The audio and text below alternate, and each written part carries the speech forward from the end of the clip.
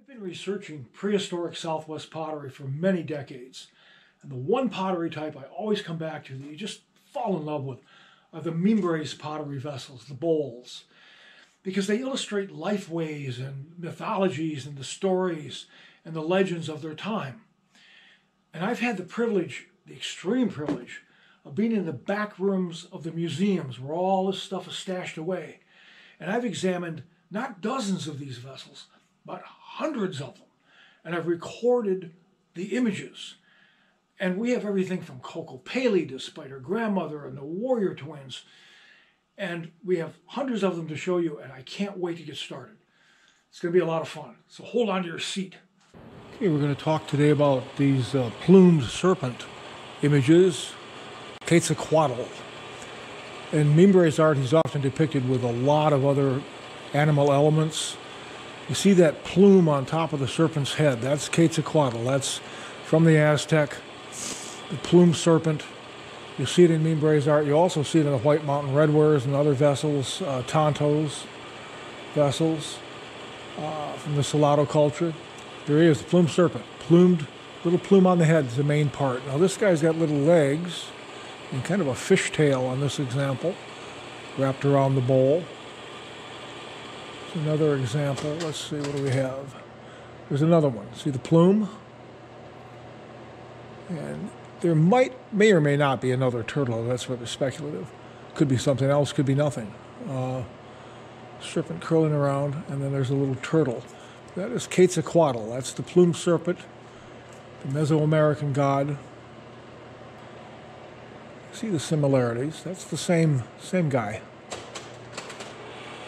Now this is a good image. This is the Warrior Twins, Brother Elder, Brother Younger, and Brother Elder, in spite of all the action that's going on here, Brother Elder is cutting off Brother Younger's head with a flint knife. What I wanted to show you is this costume. He's wearing a Quetzalcoatl costume. And notice the negative space between his body and Quetzalcoatl part. That negative space is important. It always tells you every time it's a costume, almost every time it's a costume, you'll see that negative space. That's a Quetzalcoatl costume. And here's how many times that story has been painted and told. I've got 3 examples here today on different bowls painted by different women, hundreds of years apart. So this story was a bestseller. This story was told and retold many times. But here's the Quetzalcoatl costume again. This zigzag pattern on the back is often seen on fertility. It's often seen on fertility staffs.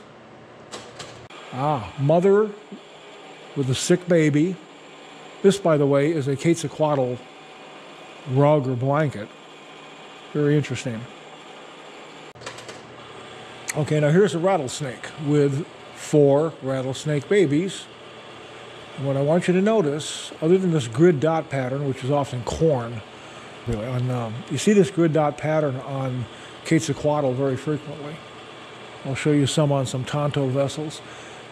This hourglass pattern, it comes in a lot of different forms, but that's the rattlesnake pattern.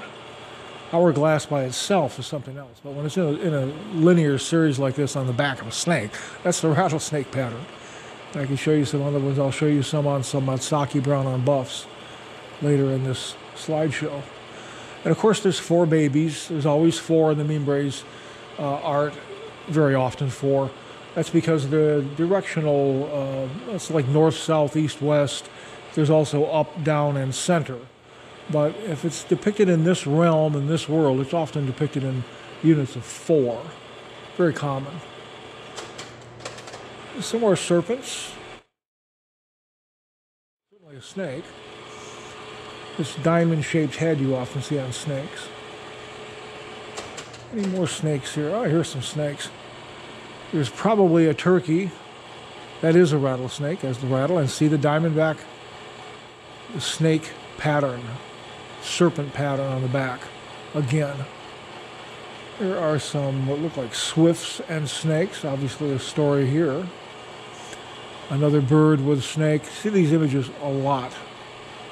This combination quite a lot. I can't really tell. In this case, the birds are flying around carrying the snakes, but is this an attack? Is the bird attacking the snake, or are they having a conversation? This could be more of a conversation. Notice that diamond back, or that serpent pattern on the back, little hourglasses. Another rattlesnake. Now these are where the rattlesnake tail has been combined with other elements. Now these have meaning when they're grouped together like that.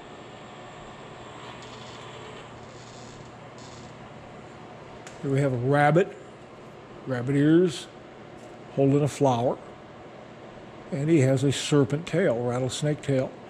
A human form with a rattlesnake tail. And I'm not sure what this creature is meant to be, but he has this side, has the rattlesnake tail again. Notice the checkerboard. That's the starry sky or Milky Way, pathway of the warrior twins and other gods.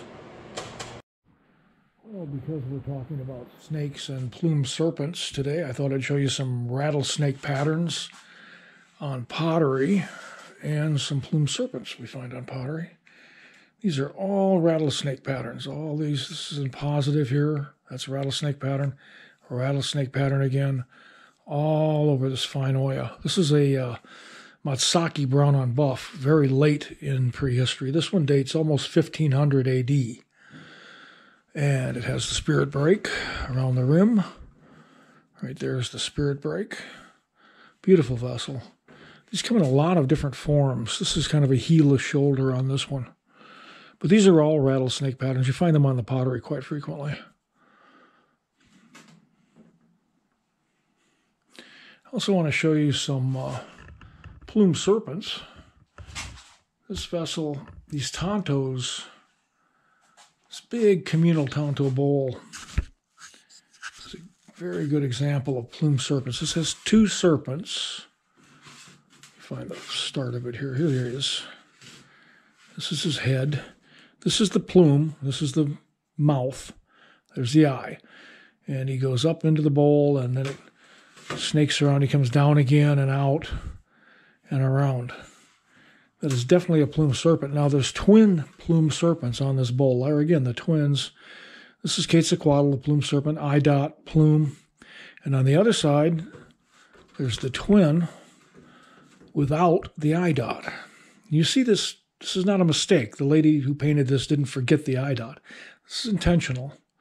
These other symbols, this grid dot is usually corn, a corn symbol.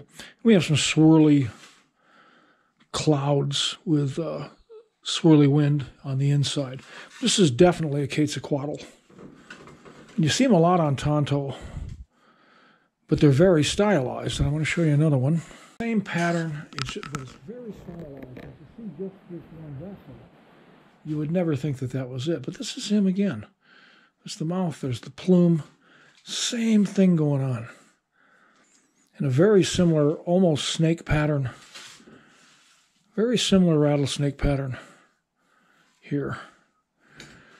And you see this a lot on tanto. I've got other examples. Now, if you just saw this, you'd say, well, it's just a pattern. No, but that's not a snake.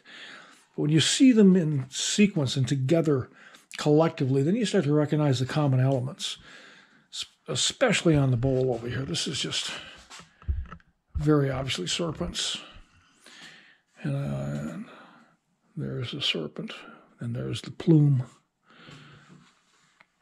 I want to show you one more. This one's from actually East Texas. This is a Caddo vessel, and this is a wonderful example. There are, of course, 4 of them on here. Look at that guy. Holy cow. Etched in. There's one on that side. There's one on that side. Look at that fella. And then lower down, there are 2 more. Beautiful. So the symbolism, the plumed serpent from the Aztec, made its way well into North America. It wasn't just down in South America. It came up here too. And these vessels are a little later. This one's about, the tantos are AD 1300 to 1400. The Caddos, I will look up the date. This is not my area of expertise, but I will find out the date and I'll put it in a caption so you know it. And the Matsakis, these are quite late. These actually, when Coronado walked by the Pueblos in 1538, 1540, this is the pottery that was actually being used at the time. The Mimbres images we saw today were painted between 1000 AD and 1280 AD. And if you want, there's a lot more of them, and we're going to have other videos you can see. But if you want to get a copy of the book, Mimbres Mythology, there's a lot of these images we're going to be showing. Just email me, and the address is in the description in this video. It's just Cunkle at hotmail.com. That's C-U-N-K-L-E. And just email me, and I'll sign a copy and make sure you get it. Thanks for watching today. Give me a like, if you like.